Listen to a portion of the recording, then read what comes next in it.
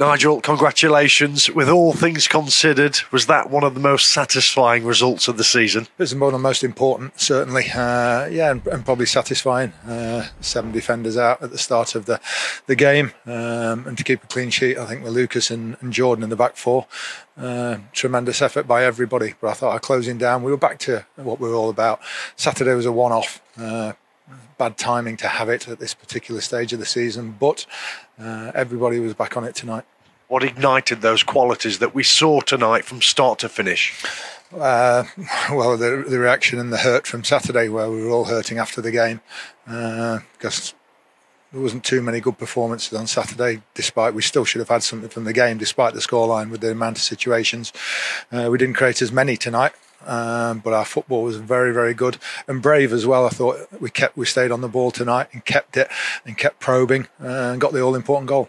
Yeah, let's speak about that goal by Tom Nichols. Some skill to head it in the way he did into the net beyond the goalkeeper. Yeah, he knows exactly what he's doing as well, because that's very good in the air for his size as well. But it looks as though it's going over his head and he just gets off his feet and heads it back across the goalie.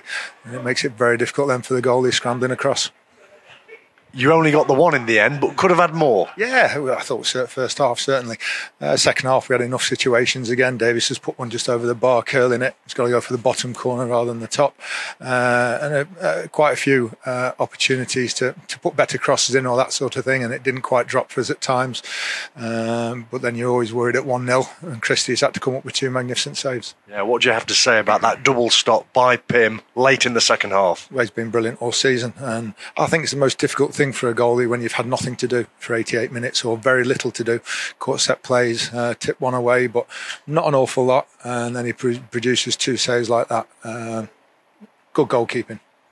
In all reality, was that the perfect response from Saturday's 4-1 defeat at home to Crawley? Yeah, clean sheet and 3 points. We would have liked another goal or 2, but we keep talking about the strength of the league. Forest Green is somehow bottom of the league. Look how good and how much they battled and scrapped tonight. That's how good the league is this season. You really had to dig in to win this one, didn't you? Especially bearing in mind the makeshift defence. Ultimately, you had 2 forwards there in the back four. Yeah, 2 centre forwards playing in the back four. Lucas, after it got over the first 5-10 minutes, he then settled in very nicely. Jordan at centre half probably looks as comfortable there as anywhere. But it was a no mistakes night as well. It was a night where you couldn't make an error. There was a couple of passes which nearly went astray and we got away with it. But that was the main thing. How crucial was that goal, getting it relatively early in the game? Yeah, I think it settled everybody down, but we were playing good stuff at that point anyway. And I thought we were confident on the ball and moving it around. I thought we moved it across the pitch well. They're so well organised, it's difficult then to find those little sort of holes to play through. It was a great cross by Hiram, and one's enough tonight. It must be so heartening for you tonight to come off the pitch and see your men keep a clean sheet, because you must have been calling for that for quite some time. Yeah, we've talked about it all season. That was the main thing at the start of the season. We score enough goals, we create enough chances. We've got to stop conceding goals, and the 4 on Saturday were far too easy. We still should have had 4 ourselves with the situations and chances we had. But put that behind us tonight. It was a one-off. It's not happened too many times. I think 3 or 4 times where we've been that below par. As we were on Saturday, but you saw the reaction, and I think how much everybody was hurting after Saturday. The players, the intensity, the closing down tonight was magnificent. And it's a win that propels you back into the top 3 with 4 games to go.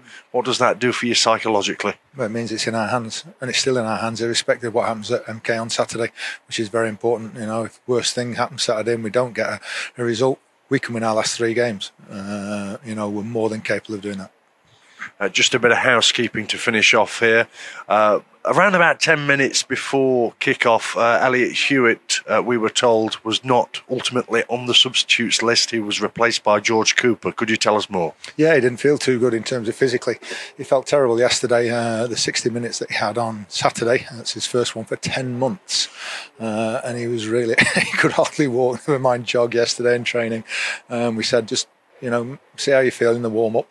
And he came in, and he's such a genuine lad. He said, listen, I don't feel brilliant, physically. And the risk of secondary injuries with hamstrings, all that sort of stuff, really after 10 months, we've got to take care. If the defenders would be fit that that are sitting in the treatment room, he wouldn't be even probably in the squad at the moment. But needs must, and we had to put him out there last Saturday. And was George Williams not fit enough to start? No, his Achilles was sore after playing the full game on Saturday. That's the thing, we couldn't bring everybody off on Saturday. We needed to get some people off for them to be right tonight, and some had to stay on. And George's Achilles was very sore after Saturday, and he could only do the 10 minutes he did tonight. So just for clarity, is it 7 defenders you've got out?